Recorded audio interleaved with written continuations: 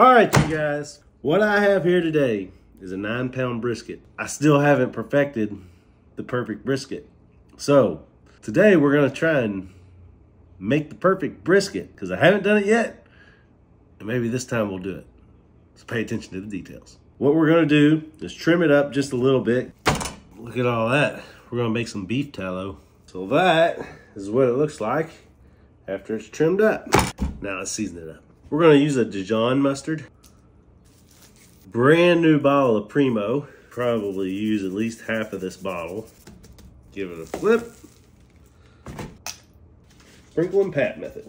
All right, so I did almost use a whole bottle. But when you got a $40, $50 brisket, who's complaining about $7 worth of seasoning? All right, now I'm gonna take this outside and put it on my smoker at 225 degrees. There you have it, set to 225 on the Gorilla Silverback. We'll go in right there. All right, it's been 3.5 hours, put it at 225. We're gonna get our paper rolled out here because we're gonna wrap this thing. We wanna make this process quick as possible because we don't want this meat stalling out on the cook. All right, it was at 163 about 20 minutes ago.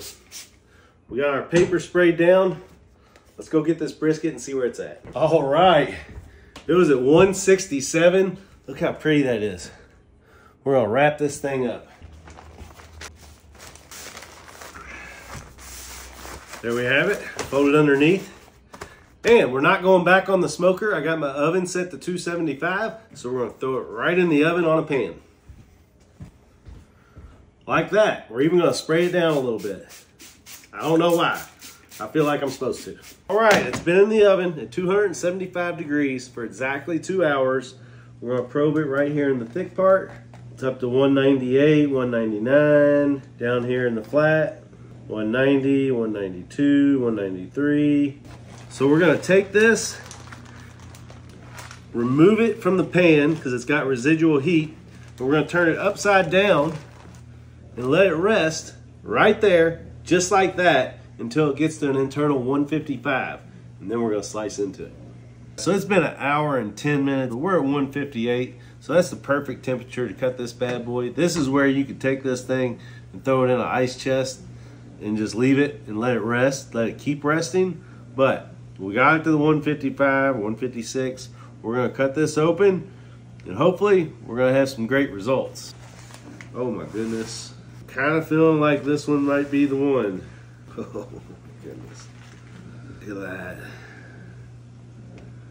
Look at that, y'all. Oh, you know what? I don't know.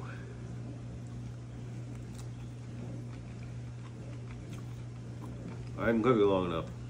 I don't know. I think just doing the 275, 225, 275 is too much. I'm gonna go 200, 225, longer, slower.